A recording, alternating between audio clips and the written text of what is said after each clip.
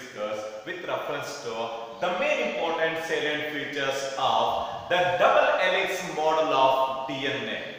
The double helical model of DNA was discovered by Watson and Crick.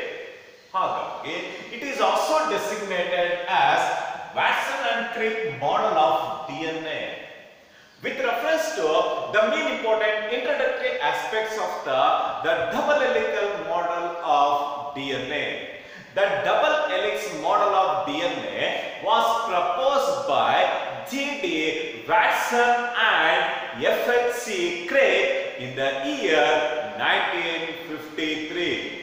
This model was mainly based on the X-ray diffraction studies and crystallographic data made by two pioneer scientists, namely Wilkinson and Rosalind Franklin. For this outstanding contribution, all the four pioneer scientists, namely Watson and Crick, Wilkins and Franklin, were awarded with prestigious Nobel Prize in the year 1962. In the year 1962. With reference to the double helical model of DNA, according to Watson and Crick, double helical model of DNA is characterized by the presence of helically twisted double chain of polynucleotide chain. Double chain of polynucleotide chain, characterized by the presence of many nucleotides. Because of the presence of many nucleotides, it is said to be the macromolecule running in an anti-parallel manner to each other. One strand as phi-end. The phi-end is characterized by the presence of phosphate group, which is systematically attaches to the fifth carbon atom of the pentose sugar derivative. Pentose sugar derivative. Because of the presence of phosphate group toward the phi-end of the pentose sugar derivative, it is designated as phi-end.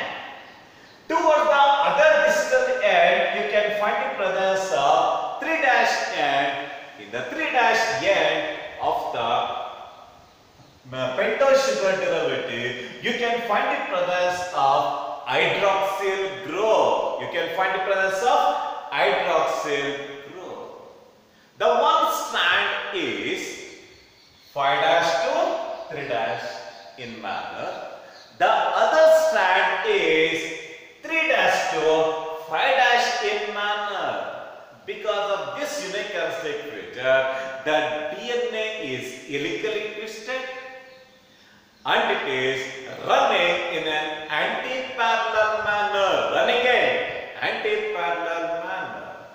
The two strands are coiled in a right-handed manner in a spirally twisted staircase or ladder. The two strands are coiled in an right-handed like a spirally twisted ladder or staircase. Because of the right-handedly spiral manner, the DNA is dextro-rotatory in nature. The DNA is dextro-rotatory in nature. The next important point is the nitrogenous bases are attached to the deoxyribose sugar. The nitrogenous bases attached to the deoxyribose sugar with the help of N-glycosidic bond and are arranged at right angles to the backbone and attaches to right angles to the backbone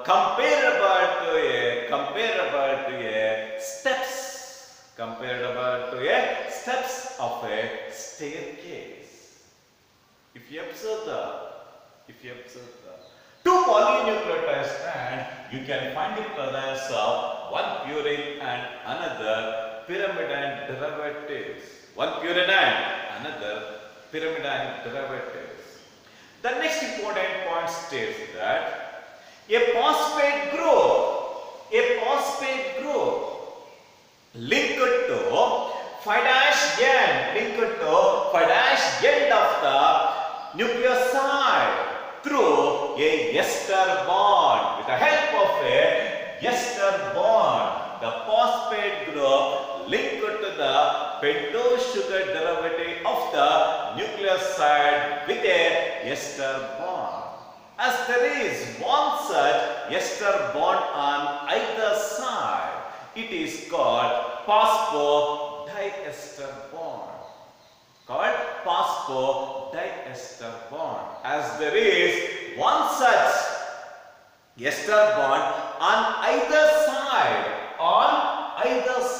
of a polynucleotide chain, hence it is called phosphodiester bond. The two polynucleotide strands are connected by weak.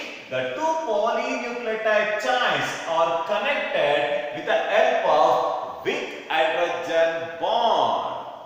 If you observe the bonding pattern, adenine will always space with the thymine, whereas the guanine will always space with the cytosine with the help of three weak hydrogen bond. Adenine will always space with the thymine with the help of two weak hydrogen bonds. If you observe the two polynucleotide strands are connected by weak hydrogen bond between the purine and pyrimidine bases of another strand. The next important point states that the DNA as pairing of nitrogenous bases is always specific. Adenine always space with the thymine by two weak hydrogen bonds. Guanine always space with cytosine by three weak hydrogen bonds. This type of specific base pairing is called complementary base pairing. Complementary base pairing. Complementary base pairing. The next important point states that complementary base pairing will play a very important role in exhibition of Chargaff rule of base equivalence. According to Erwin Chargaff, for the first time in the year 1948, by analyzing the DNA of several thousands of living organisms, he came to a conclusion stating the Erwin's Chargaff rule of base equivalence.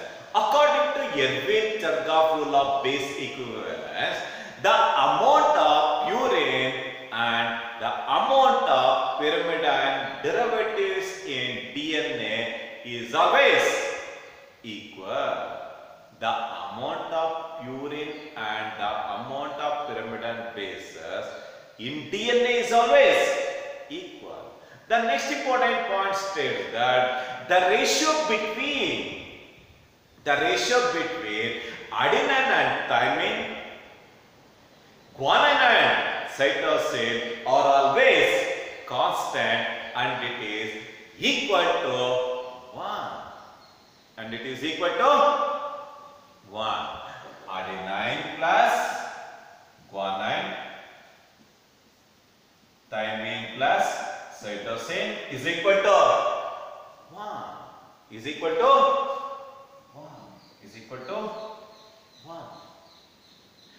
This value, it remains constant for all the species. This value remains constant for all the species. The sugar deoxyribose sugar and the amount of phosphate group occurs in both the two polynucleotide strands in equimolar proportion. This unique law is called Chargaff rule of base equivalence. Put forwarded in the year 1948. With reference to the numerical aspects of the DNA, the diameter of the DNA helix, is about 20 angstroms, or it is 2 nanometers. The diameter of DNA helix is about 20 angstroms. Each turn contains 10 base pairs. The length of the single turn, it measures 34 angstroms or 3.4 nanometers. In a single turn, you can find the presence of 10 base pairs. Again, the distance between the two nitrogenous bases, is always 3.4 angstroms or 0.34 nanometers.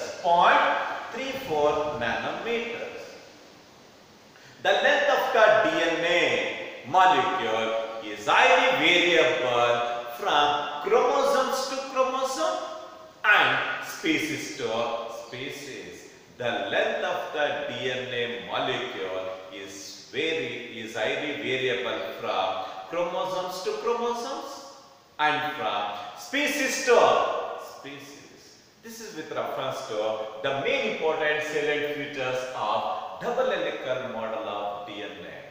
If you observe the double helical model of DNA, you can find the presence of some other aspects, namely, it is highly hydrophilic in nature, it is dextrorotatory in nature. In addition to this, the DNA is negatively charged. Some of the important properties naturally seen in case of DNA. It is hydrophilic in nature.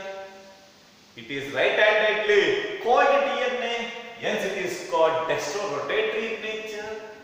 And it is universally negatively charged DNA. This is with reference to the main important salient features of the double helical model of DNA or the Watson and Crick model of DNA. For this wonderful work, both Watson and Crick were awarded with prestigious Nobel Prize in the year 1962. This is with reference to the main important salient features of the double helical model of DNA. Thank you. In the next class, we will going to discuss with reference to central dogma of molecular biology or central dogma of protein synthesis. Thank you.